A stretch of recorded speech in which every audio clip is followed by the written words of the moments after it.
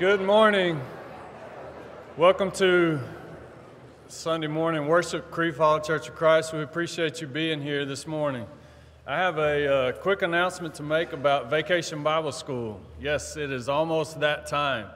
And so we need your help. This is one of our largest outreach opportunities that this church has, and we want to continue that this year, and we have some special things lined up to make it more of an outreach opportunity. First, you can see in the pews that the staff sign-up sheets are in your pews this year. So we would like for you to sign up for anything that you see on that sheet that you're willing and able to do. And then we will have boxes in the foyer where you can place those sheets after you've signed up to help. Secondly, this year we have a kind of a separate section for our youth and young people. So anybody from 6th grade through 12th grade, we're going to have a kind of a youth rally, a 4-day youth rally for them. They're going to have their own agenda. They're going to have their own speakers and teachers, and we're going to make them their own postcards to give to their friends to invite them as well to that youth rally. We're asking all staff members to complete a form so we can get a background check. Those sheets can be turned in to Mr. Tim McNutt Sr., either in his box or in person, or one of the elders, and we'll get that taken care of. So we need to make sure we get that taken care of this year as well. We do have a lot of nice postcards made up for you to invite your friends and your family to this year's Vacation Bible School. We have some extra speakers coming in this year. We're going to have a different speaker each night at Vacation Bible School for the adults, and then on, I believe it's Wednesday night, we'll have a breakout session for the women and for the men. 2 different classrooms there for a special classroom as well. So be looking for more details. We have a Facebook page dedicated to Vacation Bible School. So if you're on Facebook, make sure you check that out. We'll be sharing that through the main Creve Hall page as well. But be looking for that, as well as you can go to crevehall.org/VBS, and the announcements and sign-ups and everything will be there as well.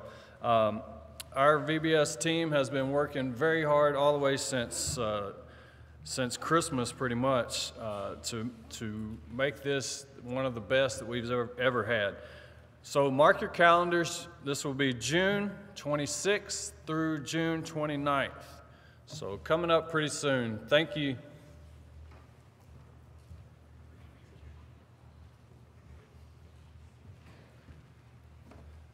This morning, all the announcements that need to be made are either in your pew paper or they have been on the screen already. And I don't want to take any time to make any other announcements this morning. Our emphasis today, more so than even most Sundays, is going to be on worship. We intend to not only talk about worship, but to worship in a way that's meaningful and that will help us leave this place closer to God and closer to one another. So that's what this is about. Things will be a little bit different order this morning, as you will notice. But let's begin with a prayer.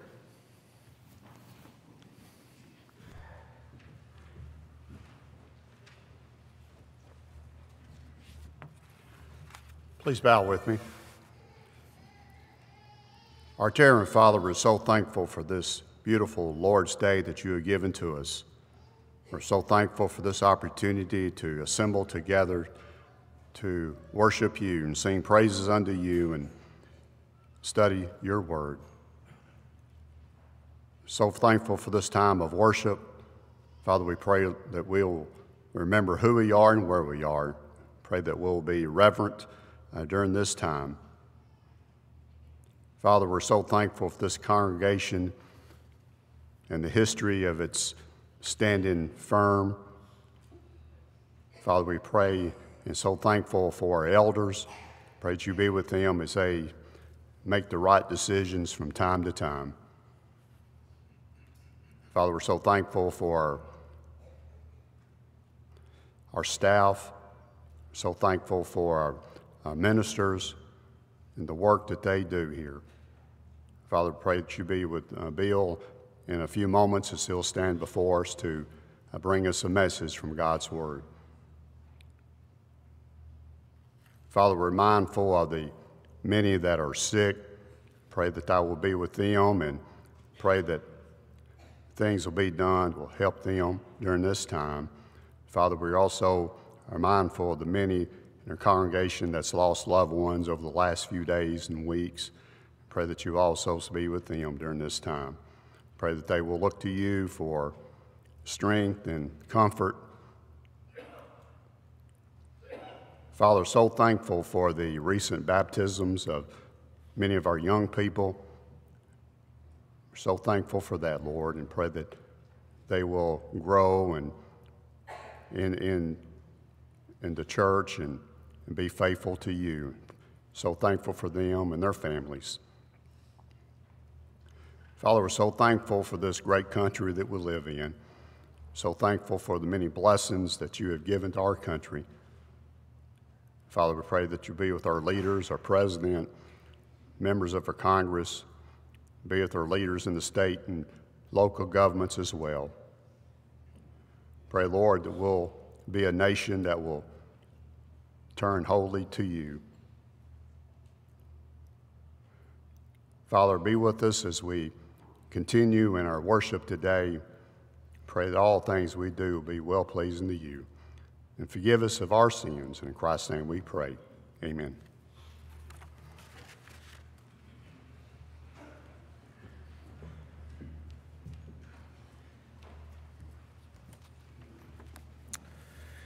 After these two songs, Elliot Moore will come and read our scripture, and then Bill will bring us our message. Let's stand for our first two songs, please.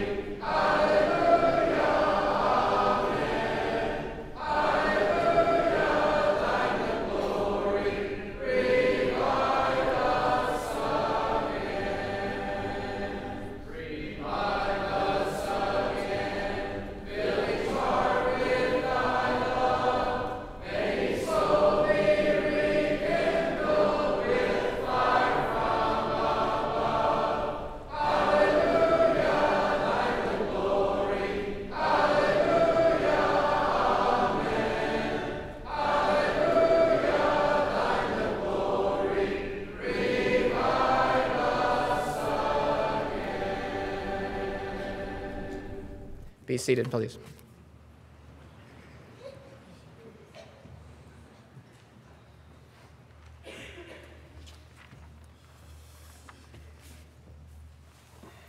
Matthew chapter 4, verses 8 through 10. Matthew chapter 4, verses 8 through 10. Again, the devil took him up on an exceedingly high mountain and showed him all the kingdoms of the world and their glory. And he said to him, "All these things I will give to you if you will fall down and worship me." Then Jesus said to him, "Away with you, Satan, for it is written, 'You shall worship the Lord your God, and him only you shall serve.'"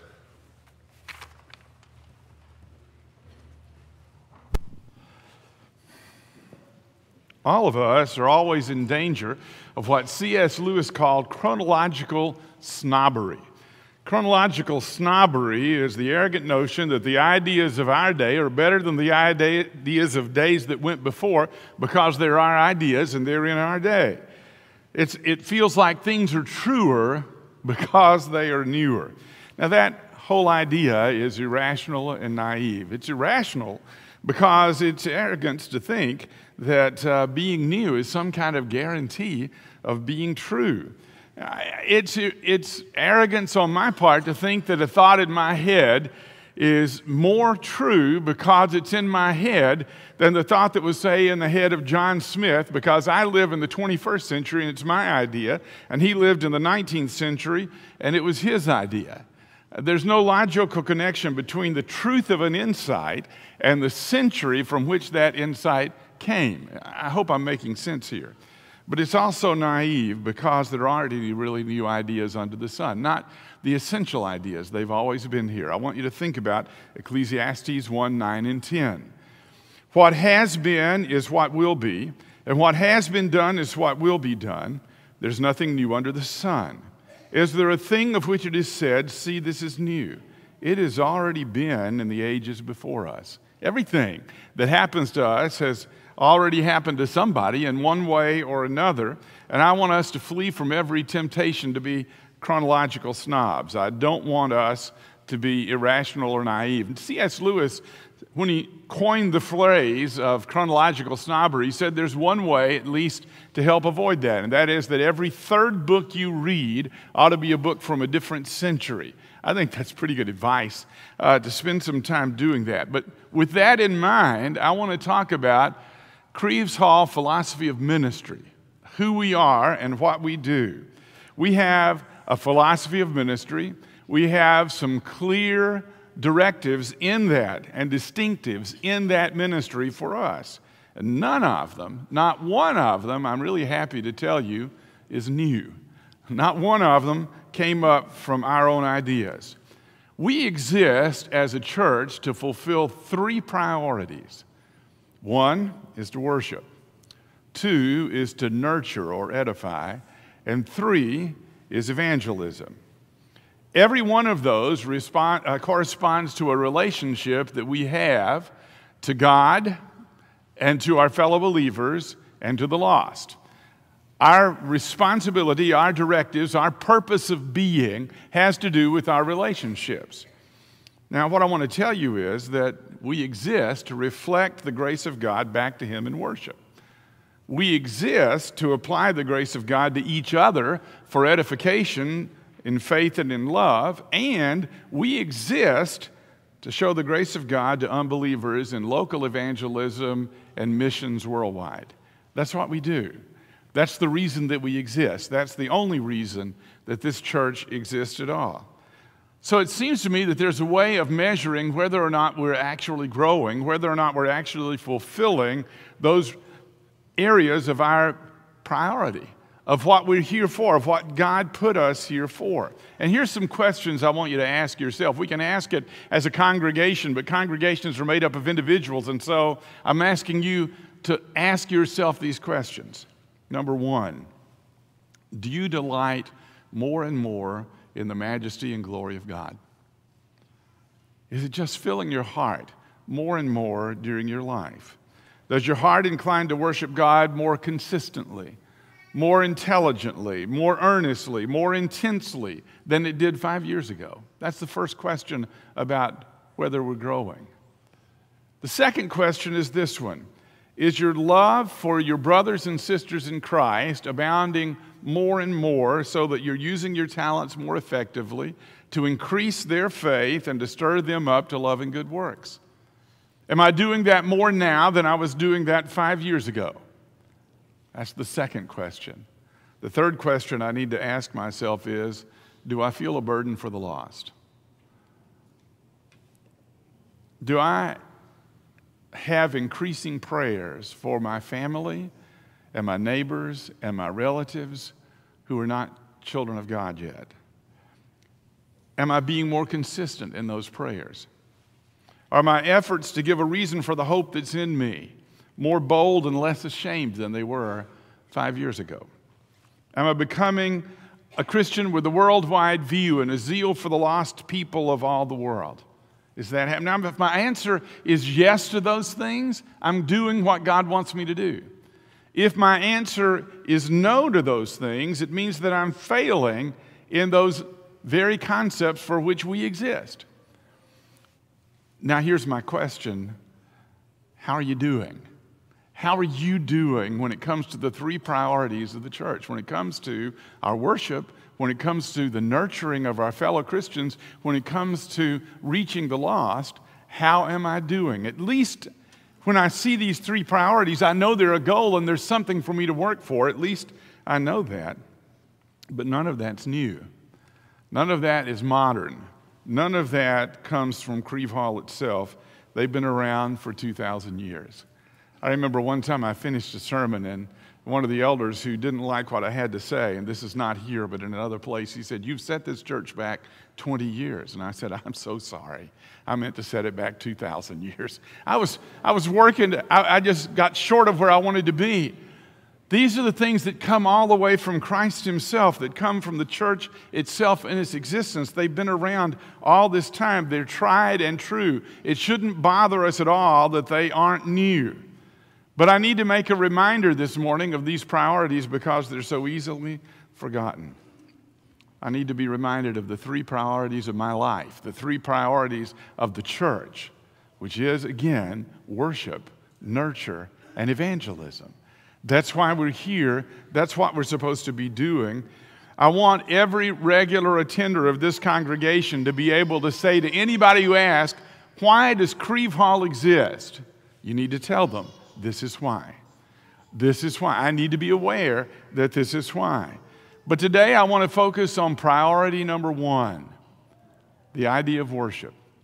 I want us to focus for a few moments on worship. Go back with me to verses 8 through 10 of Matthew chapter 4. You remember that Jesus is there. He's being tried in the wilderness, tempted by the devil, who has told him, "Bow down and worship me. Bow down and worship me." And Jesus says, "You shall worship the Lord your God, and him only shall you serve." That's the only real truth this morning that I want you to get out of that text. Jesus said, "Worship the Lord your God, and him only shall you serve." What he's telling you is, what he's telling me is, what he was telling Satan is, that the priority or duty of every human being is to worship God. Now, if the Son of God counts it his duty to worship his Father, how about me? Let me illustrate that for just a moment. Suppose you're playing in the street in a kingdom, and you happen to be at this point in front of the king's palace. And as you're playing, the son of the king comes out, and he begins to play with you, and you're having a great time. And after a while, he says to you, "I want you to come in and meet my father, the king." And you say, "I can't. I've never been in the presence of a king. I'm not noble. We've been out here playing in the street. My clothes are dirty. They're not fit to stand in front of the king. I can't do it." And the king's son said, "No, you're my friend, and he's my father, and it's okay. Come on with me." And he walks up to the doors of the palace, and the guards open the door, and you go through these splendid halls, and you're scared. You're going to meet the king, and nothing in your life has ever prepared you for this. Your heart's beating so hard that you can see your shirt moving. You're thinking, what in the world am I going to do when I get in front of the king? But the king's son is happy and joking and laughing, and y'all are having a great time. And after a while, you're not quite as nervous as you were before. And then he comes to the great golden doors of the throne room.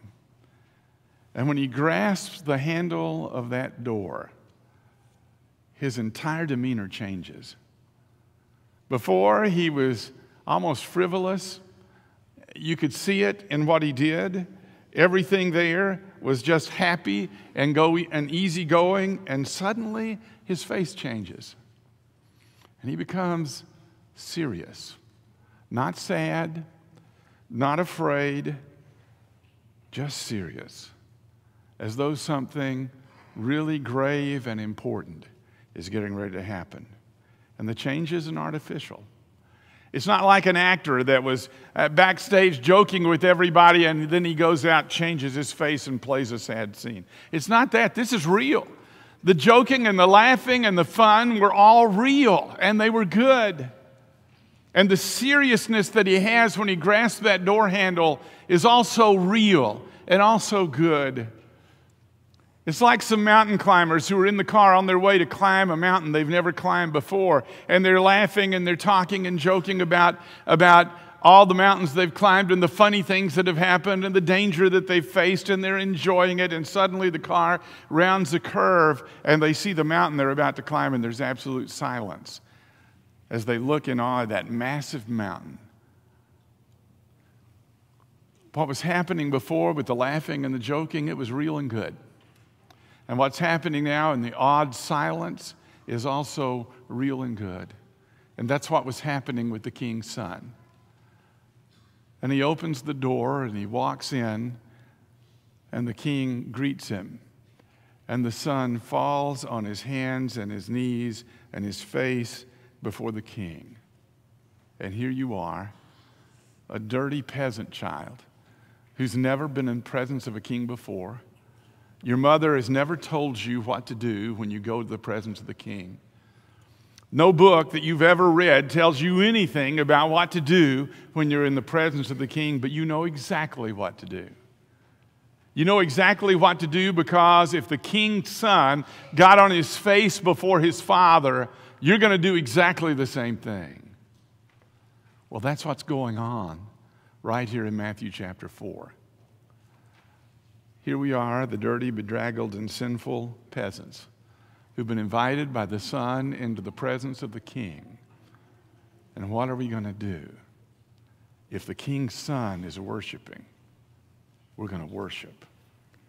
If the king's son is on his face before the Father whom he loves, the Father with whom he has this amazing relationship, I better get on my face before God. You shall worship the Lord your God, and him only shall you serve. I love this text. Satan says, I'll give you everything if you'll bow down and worship me. And you would think that Jesus would say in response to that, Satan, I already own it. You don't. I'm the Son of the great God. I am God himself. You bow down to me. That's what he could have said, and he would have been right. But it's not what he said. What he said was, my Father said to worship him, and that's what I'm going to do. I'm going to worship him because he's the one who said it. And if Jesus said it, then I need to understand that worshiping God is the duty of every human being. That's what this passage is all about. But there's something more important even than that, and I want to share it with you for just a moment, something you may not have thought about before. That the number one priority of Creve Hall, there are three priorities: worship, nurture, and evangelism. Of those three, there is a most important priority.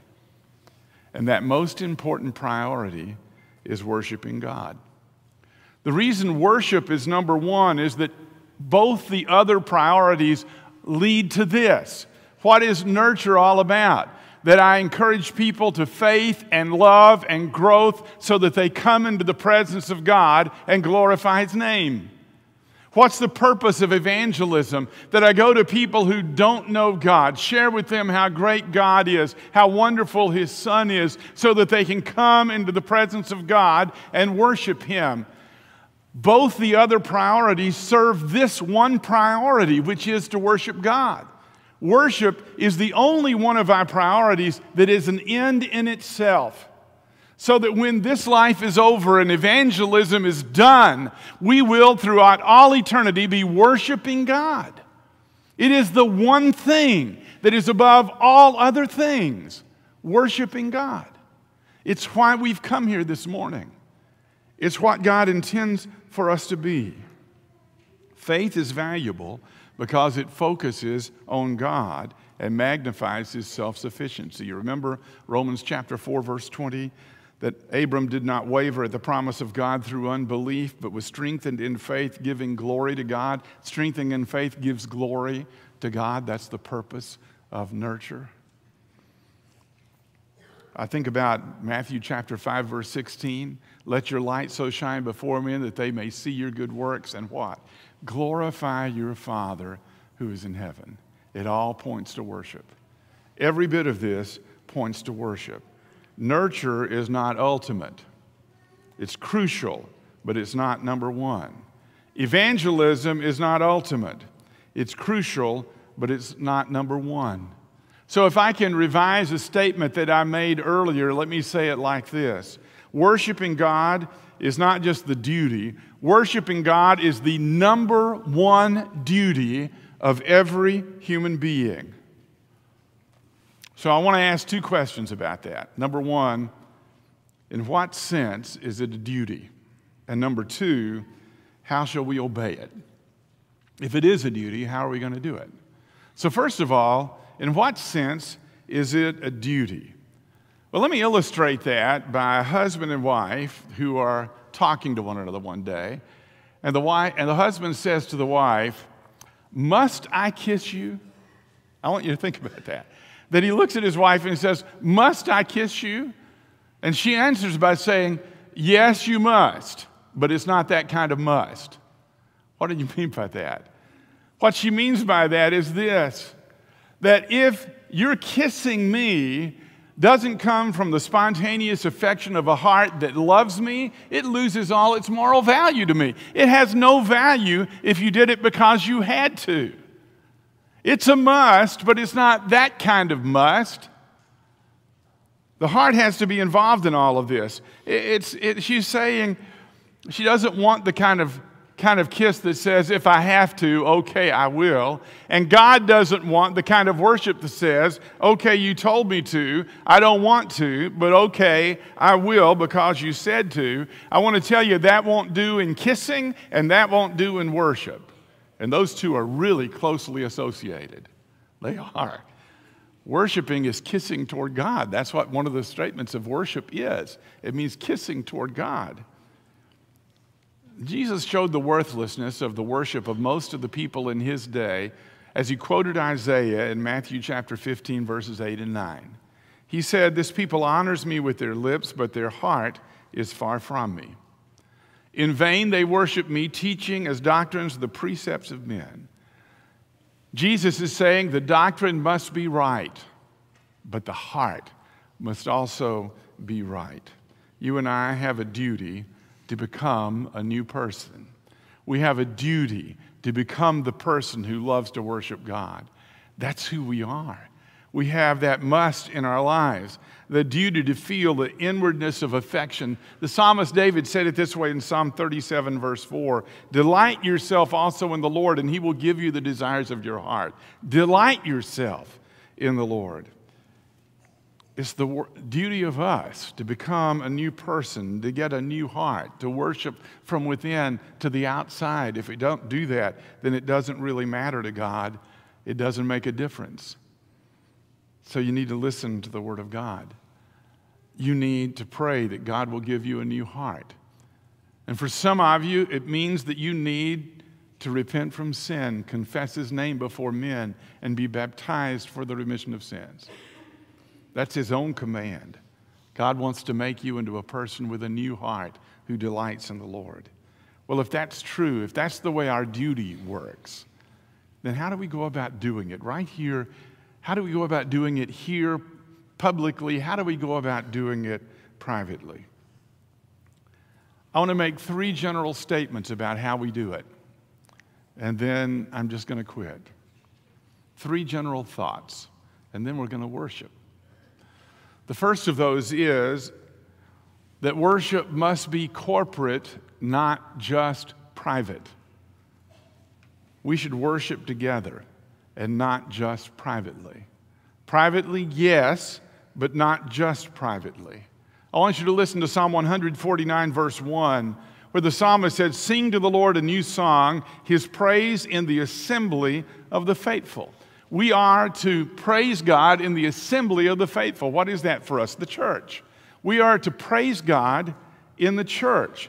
Now you might say, I can worship God and feel closer to God if I'm by the lake or by the ocean or on the mountain or in the woods, and I feel much closer to God there. And maybe you can. And I wouldn't for a moment take away your worship on those private moments that you have with God. But here's the thing. The test of whether any experience with God is genuine is that when I finish that experience with God, that I am more inclined to obey Him. If it's really an experience with God, then I want to obey Him. So here's my point. If you don't come away from your private worship with God at the lake or the ocean or the mountain or the woods or wherever it is that you have that private worship with God, if you don't come away from that with a greater desire to be with your brethren in worship, you have not had an encounter with God. You've had an emotional high, but you have not had an encounter with God. Because encounters with God make you want to be with God's people more. Not less, but more. It is a command to love, you know.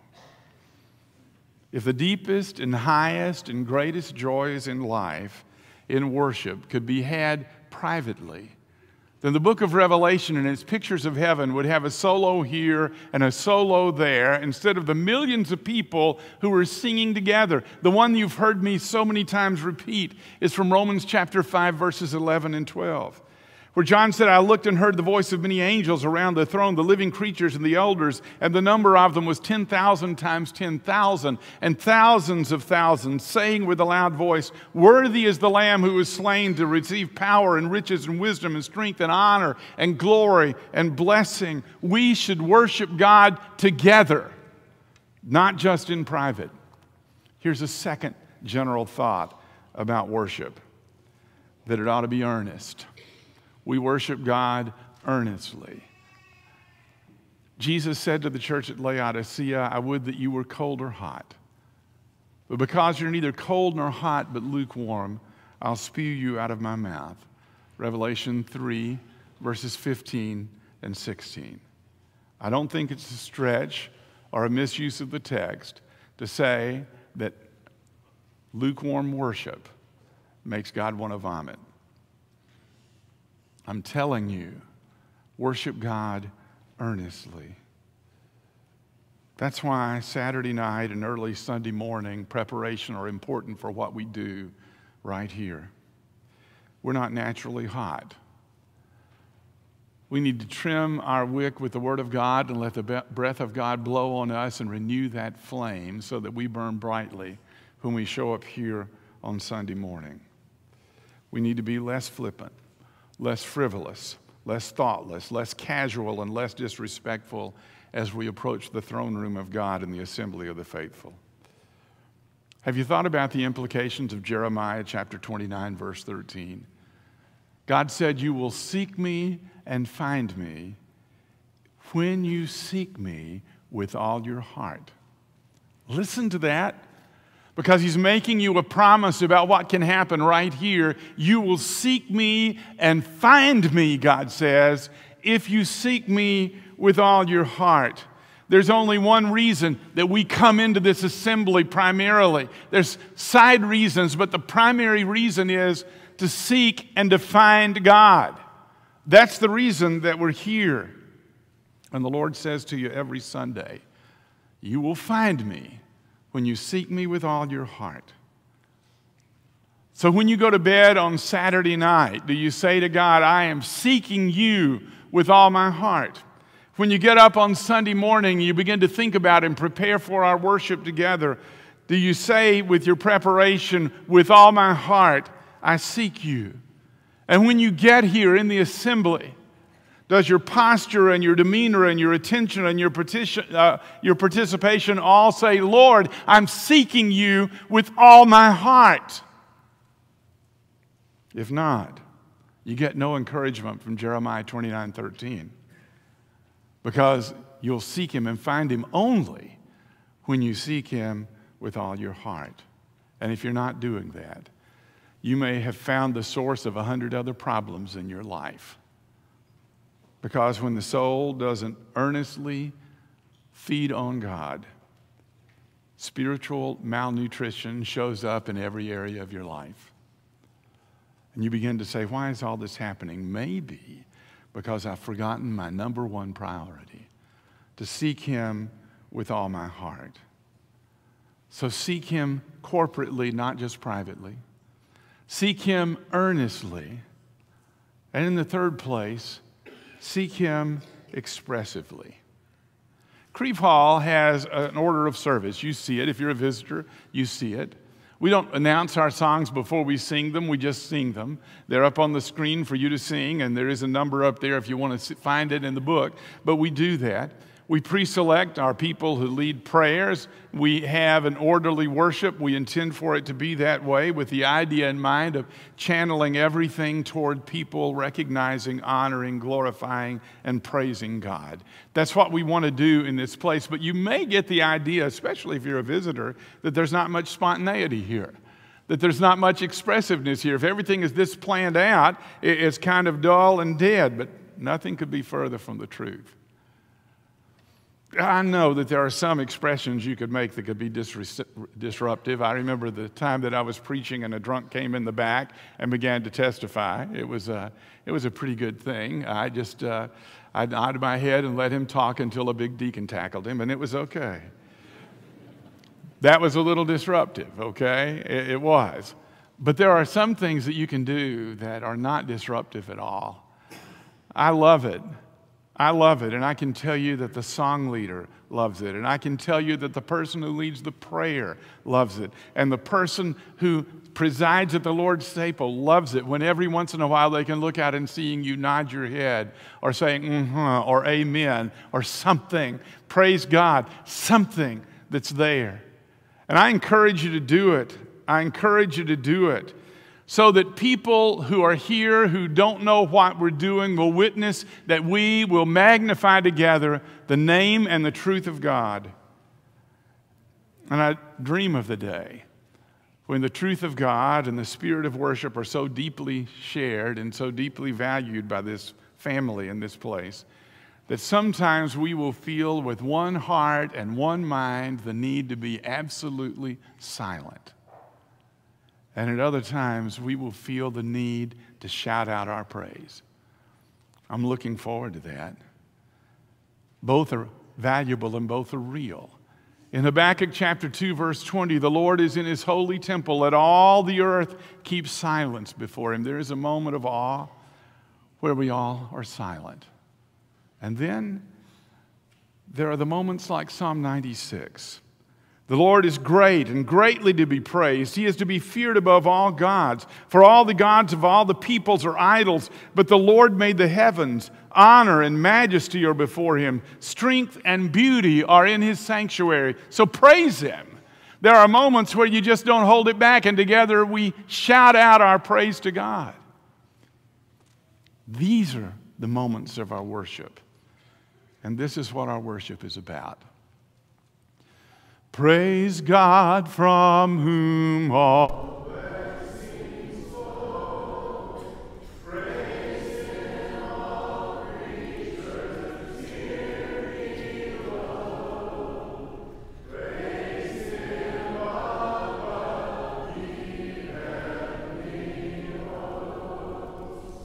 Praise Father, Son, and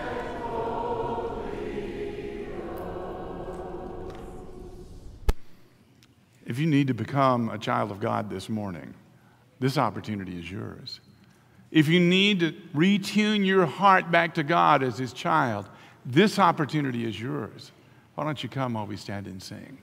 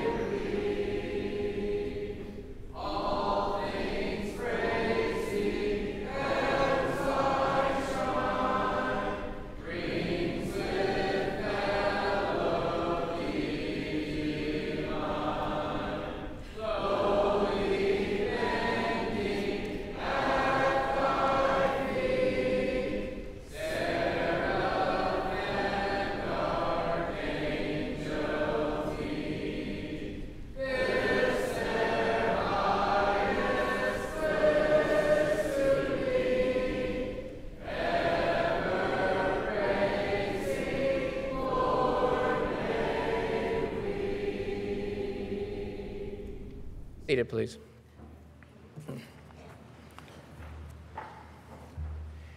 Can you go to that "Come Let Us Worship" at the bottom? Let's sing that. This is a youth song that we've been singing for many years, and I know we've sung it in here a couple of times, but it's fitting this morning as well.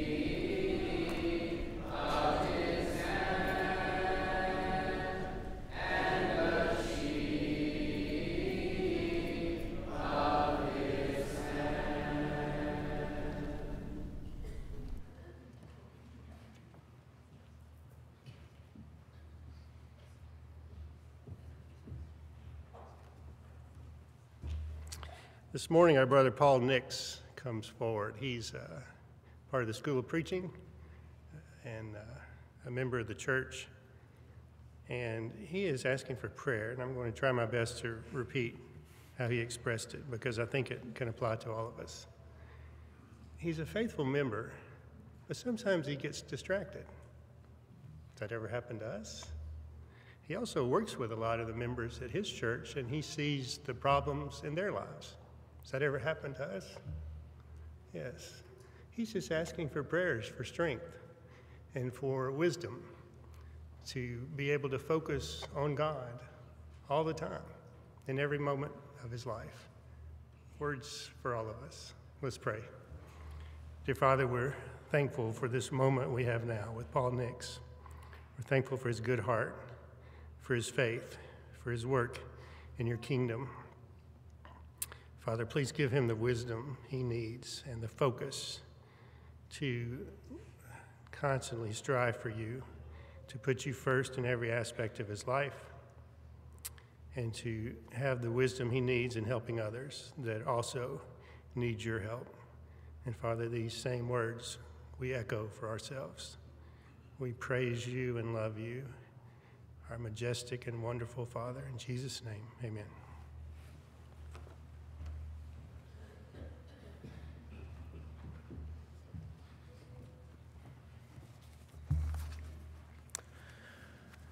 Let us now continue our worship by focusing on Jesus and the cross and this next part of our worship that he himself set up to help us remember him. On the last verse of this song, we'll not only raise it a half step, but we'll also hold out the last syllable of the hallelujah. So kind of be watching me for that.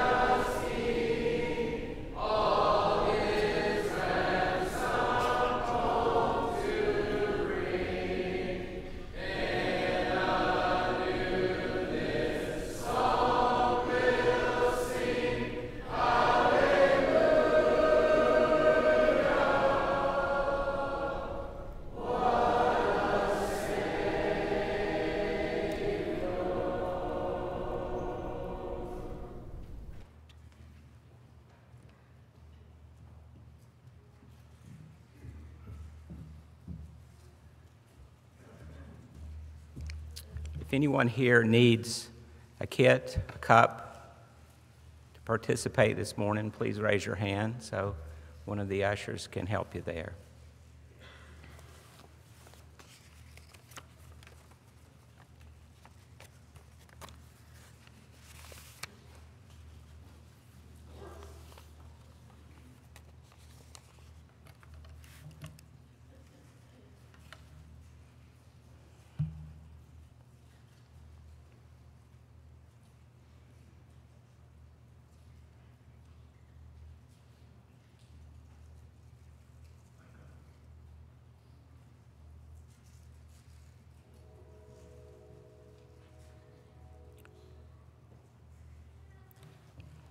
This is the part of our worship that we do weekly where we remember.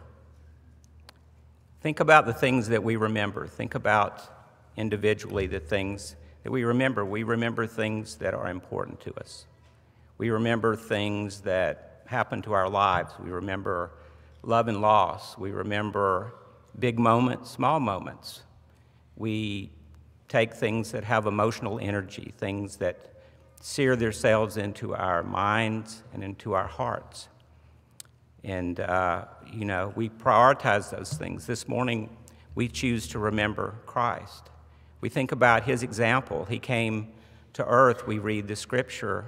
Our memories of him are based on believing the Bible, believing the New Testament, believing that his actions and his words and his deeds were driven by love, by believing and having faith in God, and believing that he was here for a mission, that he did things that were great things, big things, raising people from the dead. He had quiet moments with people where he might have been one-on-one, and again, all rooted in love. So this is the time that we as Christians choose to remember him. This is Matthew 26, verse 26. And as they were eating, Jesus took bread and blessed it and brake it and gave it to the disciples and said, "Take, eat, this is my body." Shall we pray? Our Father in heaven, thank you so much for this day. Thank you for this opportunity to gather as your church, as your body, as your believers, and to remember your Son, to remember Jesus and his great love for us and his sacrifice, to remember his last Passover with his disciples and the example that he set for us to remember that day. And as we take this bread, help us to remember that it symbolizes that each of us, as we have taken him on in repentance and confession and baptism, as we have taken on his body, as we take of this bread, help us to always remember that. In Christ's name, amen.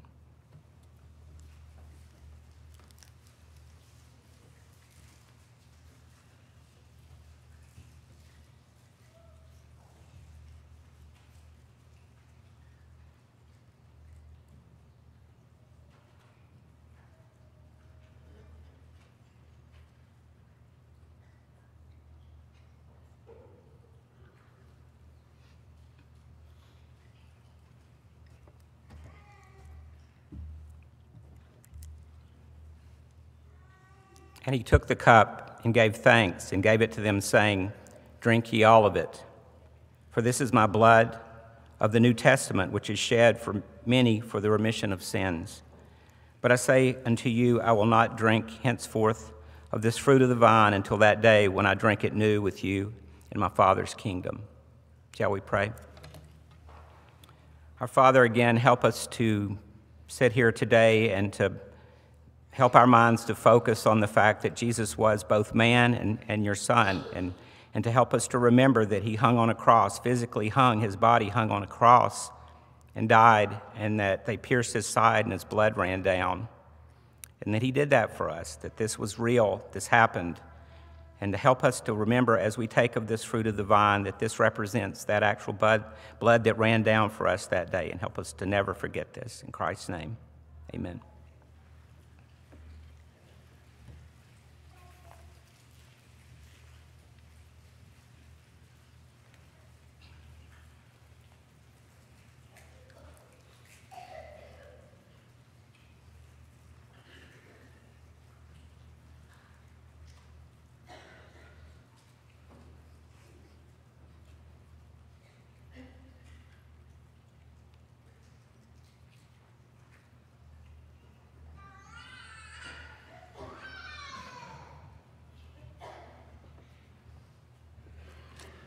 Father, we love you, we worship and adore you. Glorify thy name in all the earth. Glorify thy name.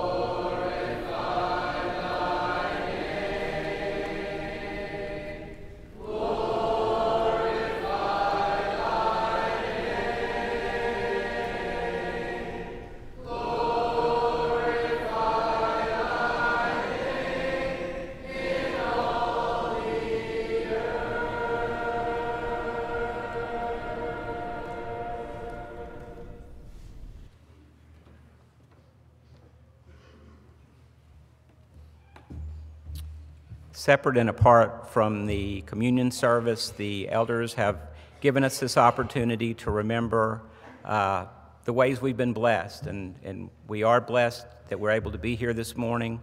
We may have been blessed in our lives financially with the means to help support the body here, and your contributions do support that. It supports what occurs in this building. It supports what occurs in many buildings around the world with mission efforts and things that many of us may not think about directly every day. So as we're here this morning, we have the opportunity to give back. We also have the opportunity to do that online if that is more convenient. So let's have a prayer.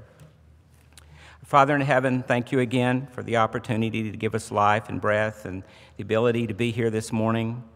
We thank you for the ways that you bless our life as well in giving us the means to support our families and to also be here and giving us the means to give back and help us in our hearts to be generous the way you have been generous with your Son and with what we have to look forward to. Help us to be generous in the same sort of way as we give back to the church.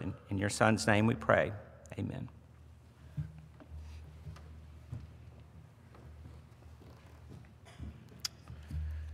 We'll sing this song, and then one of our elders, Galen Northcutt, has an announcement and our closing prayer, and then we'll sing a closing song after that.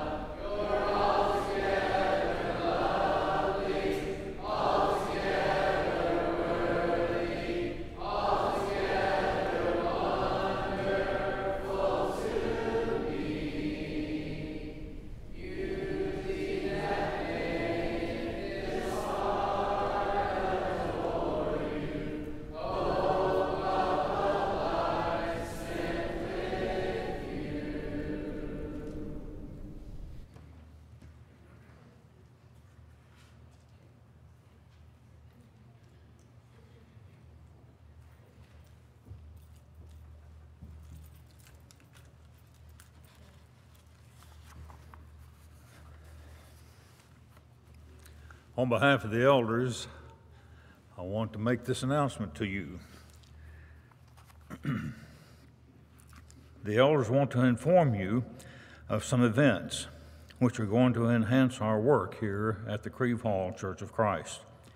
Our brother Phil Wagner has served us as our primary song leader for the last 3+ years. During this time, he has gone on many mission efforts and Vacation Bible School works both here and abroad.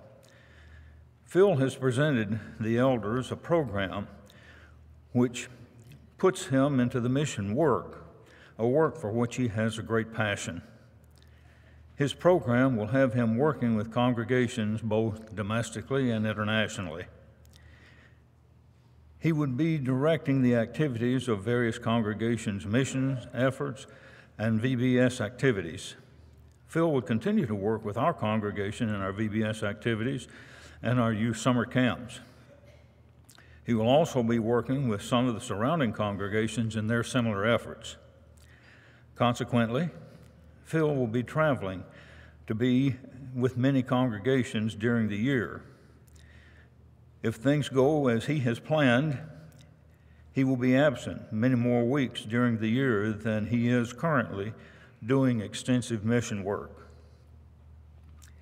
With Phil being frequently absent, we're going to bring on Brother Jonathan Beard to be our full-time song leader.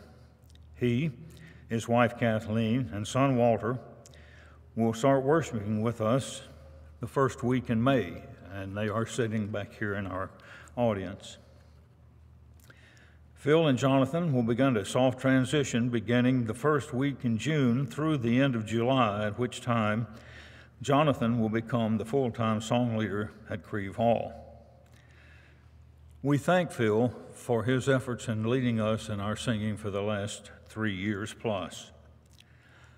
Jonathan brings with him 8 years of full-time song leading service and experience from the Forest Hill congregation in Germantown, Tennessee, and at Mount Olive congregation in Vernon, Alabama, and the Gwynn congregation in Church of Christ in Gwynn, Alabama. He has a total of 21 years of song leading, and he served as the deacon of worship at the Forest Hills congregation. So when you see these men, congratulate them and encourage them on the endeavors in which they're about to enter. Would you bow with me, please? Our loving Heavenly Father, we thank you for the opportunity that we've had to be here today, that we've had to worship you. And Father, we trust that we have done so enthusiastically and in spirit and in truth. And Father, we ask your blessings on this congregation, and particularly on Phil and on Jonathan as they enter new works here in this congregation. We ask that you be with the leaders of our country and the worldwide, that peace may reign rather than war. We ask that you watch over us, Father. Please forgive us when we fail you, but most of all, give us a home with thee above, is our prayer in Christ's name, and amen.